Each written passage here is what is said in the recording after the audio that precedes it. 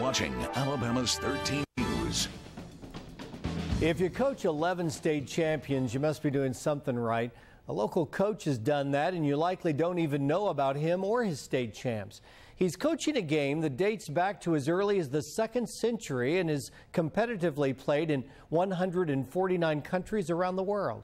It's called a thinking man's sport. Here's tonight's Spirit of Alabama report. It's a game of concentration. It's very quiet in the lunchroom here at WJ Christian School, where there are dreams of future state championships. Eyes are focused, occasionally darting from pawn to king to bishop to knight. Not just thinking about the next move, but the one after that, and the one after that. You have to say, I do this, he does that, I do this, he does that, I do this, all the way to the end. That's why I teach you to be 2 pawns up in the middle game. Their teacher and coach is Charles A. Smith, himself a champion player. His teacher was an international chess master. He knows what you might think about the game he loves. It's boring, it's an elitist game, it's for extra smart people, it's not fun, those kind of things. Now, which way can you move the king? Charles Smith loves this game and has a passion for teaching his winning technique to young people. He says winners like Kobe Bryant, considered by many to be the best player in the NBA, play chess and see direct comparisons. He comes up off the court after a good game, he says, I was playing chess, they were playing checkers. Bill Cosby, P. Diddy. There's so many popular people that play chess. It is not a nerdy sport. It's not a nerdy activity. It's an intellectual activity. They call this a thinking man's game.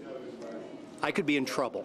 Charles Smith works the room like it's a sideline. He watches every move, doesn't miss anything. He's a tough coach, but chess is an elective class. These young people are here because they want to be. It's very interesting, and when you play chess, it kind of teaches you life lessons. Like one of Mr. Smith's rules is if you touch a piece, you have to move it. So you can say that's like if you do something, you can't take it back in real life. So you can relate things in real life, and it's fun, and you meet new people. He's hard on you, but he's hard on you just because he wants you to be the best, because he knows what you have inside of you, and he tries to bring the best out of you. So he's a pretty good guy. There's no way your king should be down here amongst all these white pieces when he needs to be over here somewhere hiding, trying to survive. What are you doing? Trying to lose fast? He likes to win, and he wants us to win, so he's tough on us, but he's a good teacher. Most of us like discipline when we see it. Most of us like solid leadership and toughness.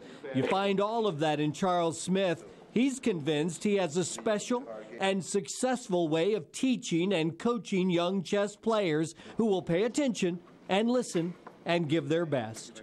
That makes it like I am Kobe Bryant. He's playing his game. He's having fun every day. If I could just get paid like him. But I'm enjoying it, and I'm reaching out to the whole community. Magic City Chess U is open for business, so get in touch with us and make it happen.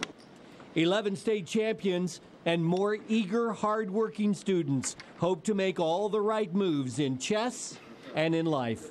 That's the spirit of Alabama. We've made a link to Magic City Chess U if you'd like to learn more about the classes that Charles A. Smith teaches. You can find that link and see the story again if you like at alabamas13.com.